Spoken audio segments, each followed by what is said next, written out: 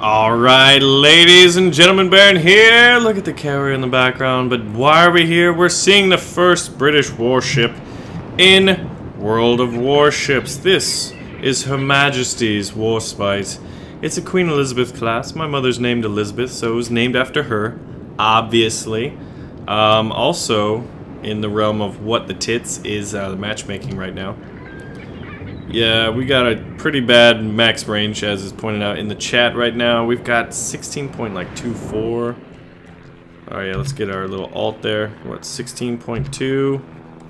But on paper it says the max range is 16.4. I'll have you know, but so we got tier 9s on this, and I'm a tier 6. If I kill one, tell you what, man, I'm putting that on my resume. When I apply to be an expert Cuban sandwich presser, I'm gonna put that on my resume. I think I'm gonna get hired. But on a more serious note, this thing has 4 turrets, 2 guns each, 381mm guns, 15 inchers, fire rate of about 2 rounds per minute. But what really sucks, I think the biggest disadvantage is the max range on this ship. You're gonna get outranged by almost every, you're gonna get outranged by pretty much any battleship, I think. The range is pretty bad. Now, if you were to compare it to another tier 6 battleship, the Fuso, unupgraded, just stock, it's got a max range of 19.8 kilometers, so already over 3 kilometers greater than what you have. And then fully upgraded, it's got a max range of 21.8 kilometers. Furthermore, the Fuso's 25 knot speed, you have 24, so once you're in the guns, if he wants to, you're never going to escape. However, what you will notice about this ship is that, sorry, little ADD here, is that it's rather short, but that also makes it pretty maneuverable. Or that in concert with a number of other things makes it pretty maneuverable ship. So we've got a Fletcher. Oh my gosh. If I could get close to him, he's got 17,000 health as a tier 9. They're all probably just licking their lips like, oh my gosh. They got 6s and 7s, and they've got 3 tier 9s, an 8, and 2 7s, so this should be weird. I'll say that. We do have a carrier advantage though, so that's gotta be great. Yeah, that'll be great. Anyone in range? No one's in range. The Fletcher's sailing away. I tried to coordinate with everybody the way to go. I said like kind of, if you look on the map, I kind of did a little line like that. But as per usual, people have their own agendas in mind. But I think when you're dealing with matchmaking like this, and obviously it won't be like this once it's open beta. Do I know when that is? No, but I really wish it was right now, because I'd love hundreds and thousands and maybe even tens of thousands of new people to play with. But I don't know what's gonna happen. That Sims is already way out there. What are you doing, Sims? You drunk, mate? You fighting a Fletcher 1v1 trying to fire torpedoes at the Fletcher? That's what happens. That's what happens when you try to torpedo a destroyer. He's gonna dodge them. Now he's gonna shoot at the Farragut. He's still out of my range, and he's so fast I'll never catch him. You know what? Should we just charge Mr. Nagato? I don't know. There's a cruiser back there. Looks like Farragut hit him pretty decently. But, yeah, sailing on the open ocean, trying to see what's going on. So let's compare some other statistics between the 2 tier 6 battleships we got, the Warspite and the Fuso.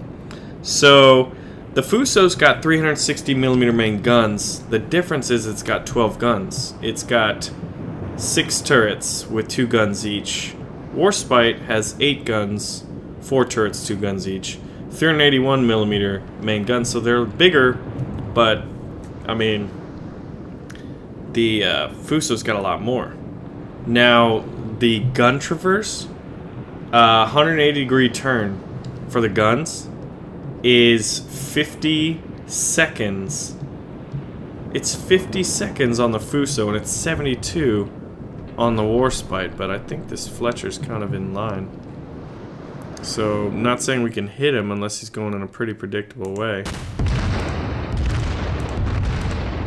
Plus, he's just outside of our range. Look at all those torpedoes. But, yeah, actually, I guess we could go give that Baltimore what for. If we could get in range. Oh yeah, we're not even going full speed. What are we doing with our lives? So, yeah, charge in. Baltimore, Baltimore, Baltimore. Tier 9. You know what? I'm going to put you on my mantle, my friend. I'm going to come up there, and I'm going to pew, pew, pew you in the face. And you're going to die. And it's going to be great. And everyone's going to get to see the glorious Warspite against all of the odds. All the odds ever. As that Baltimore continues to run. But yeah, so... Now let's look at the damage of the guns, right? How much different is 21 millimeters of extra, you know, gun caliber thickness, whatever. The maximum damage of the high explosive rounds on the Warspite is 6,060. Compare that to the 4,100 on the Fuso max damage. Obviously, it's RNG, random number generation, etc. like that. What people often call rolls, because it's like rolling a dice sometimes is how it feels. Armor piercing max damage on the Warspite with its 15 inches is 12,590, at least according to the paper statistics. Alright, we're turning in. And then you've got the Fuso with a max damage of 11,000, right? On those size guns. So honestly, I feel like... Ooh. That sucks. We're down 3 ships already. I need to kill one. The Farragut got a kill on a Fletcher. Very well done, sir. You definitely did your service. Tier 6 to a Tier 9. I congratulate you, sir. I congratulate you. Now the rest of us are... Well, I guess I'm kind of closer. The one battleship way up there, he did not follow the let's stick together plan that we kind of discussed about at the beginning. But you know what? He may prove to be a pretty good distraction for those 2 battleships. So that could be just what we needed. He's playing his role, whether he knows it or not. So, are we in range? No, that's 17 kilometers. We're a simple battleship with very short range. Yeah, so first off, the biggest disadvantage, easiest, is that this thing's range. I'm already in Nagato's range. Is he dodging torpedoes? Damn it. Alright, we're back. Fire all the guns. Let's turn. The AC guys just got here. In Florida, your AC breaks. It's pretty bad. So as we're trying to target the Nagato, turning away from us, let's just turn in.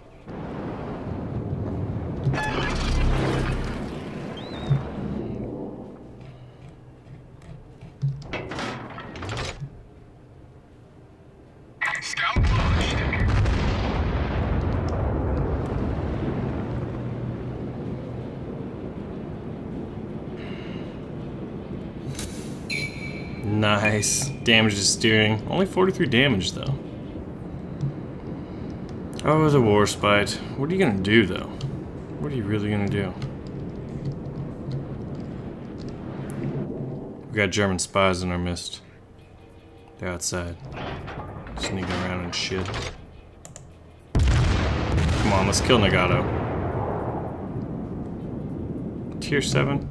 He's not too bad. He's not too bad. If we can hit 217 damage. I feel like the AP on this just doesn't do it. Doesn't do it justice.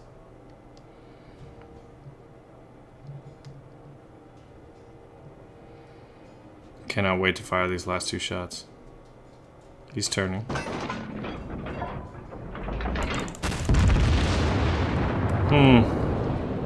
Now there's the Ranger. Getting his range. Getting range of the Ranger. 256 damage, once again. You make, you know, it's like, I feel like you're firing water balloons at these guys. But first impressions, I'm gonna have to do like a more comprehensive video on this bad boy. So what was that? 8 seconds? Oh, you got taken out. Oh, we're firing HE right now. How did that happen?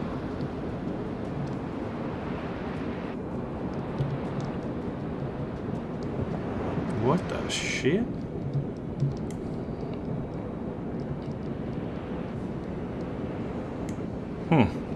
I did not know we were firing HE. Truly. I always preload armor-piercing rounds.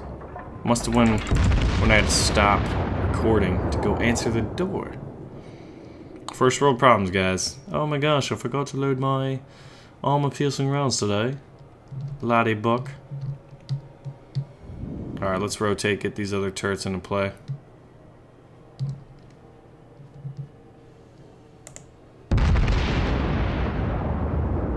In front, behind, on target.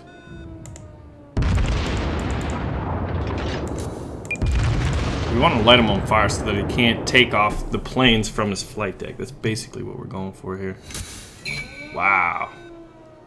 Beautiful. Let's go. Hey, tell you what. Some critical hits right there.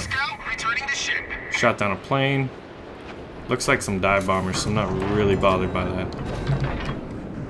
Now, what I'll do... I think we're going to win this one by capping.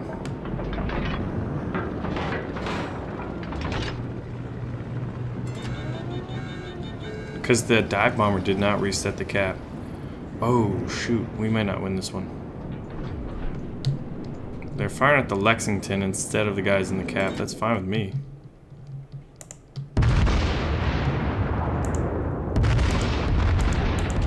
Now we're going to switch over to AP as fast as humanly possible. Ooh, we reset the cap on them. Did some serious damage. Now hopefully they don't hit us. First impressions though of this ship are that it's underpowered. It's got great maneuverability. That's the best thing for it. If you're in a game where it's mostly tier 6 to tier 5s, just go in close quarters and brawl. Upgrade your secondaries. Oh man, it's been a weird day so far, I'll tell you that much. How do we do? Second place on our team, Mr. Ubuki. Tier 9 though, 3 kills, did his part. I felt like I did my part. How much damage we do? 13,000. We were firing HE the whole time like a noob. We didn't even know. I always load armor-piercing rounds, which was really, really weird. But let's go back to port and just kind of go over what we're talking about here. What's up, Shariar? Alright, so survivability, artillery, AA guns, maneuverability, and concealment. Concealment, not good. You've got a really good turning circle radius, 550 meters. AA guns is not too bad. You've got 1120s, you've got 32 40s, and then you've got, what was it, 802mm guns that also serve as secondary guns, you know, the dual purpose ones. Secondary guns, you got pretty decent. It's not as good as the Fuso, which obviously is tier 6, and you can see here 330mm of armor. I'm not sure if it's perfectly modeled and everything's done, or if they're going to change it, but right now it seems like the Warspite is lacking in really just potential at its tier relative to other tiers. Or excuse me, even just other ships of its tier. Tier 6, tier 5, the Fuso and the Congo. I would sail either of those ships over this one. Now, but they're not British. So as you can see here, it's the first British ship in the game, the Royal Navy. And you know, you've got a couple Russian ships. You've got, I think it's 3 of them right now. We may see a Kriegsmarine ship, maybe the Scharnhorst, the Bismarck, the Tirpitz, something like that. I would imagine that thing would come in, you know, probably, I'd put money on a week. Yeah, I would do that. But, Yeah, I think overall, I bet if you were to calculate a DPM, the Fuso's got this thing beat, even though this does have bigger guns. It's just the extra 2 turrets is pretty substantial. Let's check it out. Yeah, 6 turrets. And your secondaries are much... You've got a lot more secondaries. You've got 14 152s, and you've got 8 127s.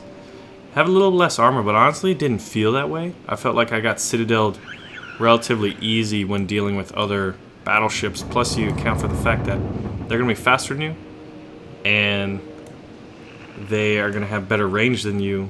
You really got to go in and get nice and close. That's how I feel. But that's how it plays right now. Those are just first impressions. I'll make a more comprehensive video, but I gotta get this air conditioning fixed, guys. We're in Florida. And without AC, you're gonna die. Instead of winter's coming, it's called you're gonna die is coming. So ladies and gentlemen, thanks for watching. Make sure to pull the trigger on the like button. I'll see you soon.